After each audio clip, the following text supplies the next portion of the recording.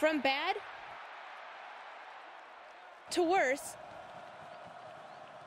to better, the Indiana Hoosier offense finally clicked when true freshman Tre Roberson started under center against Iowa. Scoring on his first drive as a starter, Roberson brought a refreshed sense of confidence to an offense struggling to find their rhythm midway through the Big Ten season.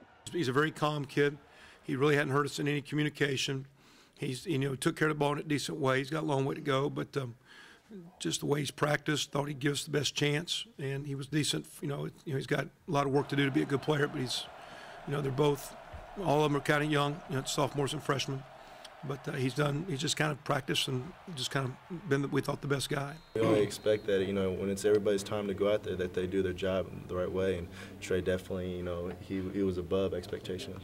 I want to improve on throwing the ball more and just knowing where everybody's supposed to be at and reading defenses more and just keep on working. Over the past 2 games, the theme for the offense has been establishing a run game, and with Roberson's dual threat ability helping to get one started, IU finally outdid a legitimate opponent in number of yards on the ground with 218.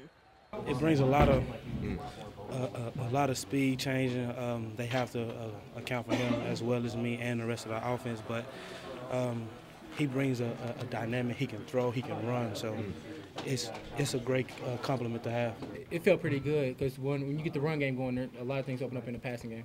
I think the real key, I thought, looked like Kofi and Steven ran well. The perimeter play was better blocking it, running and catching.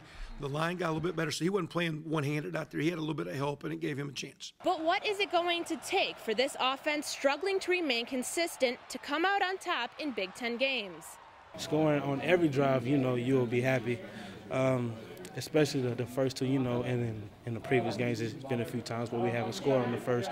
But we're going to build off that and score every drive. It just gives our team more confidence, knowing that we can start from way down and make it all the way to the other side of the 50 pretty much anytime we want. So that just gives us more confidence. Friday brought troubling news to a program looking for an answer. Gunnar Kiel, the number 12 ranked recruit in the 2012 class, reopened his recruitment after verbally committing to Indiana in July. Speculated to be what IU needs at quarterback next season, the tables are now turned, as Tre Roberson proved many wrong, showing that the Hoosiers may have finally found their starter.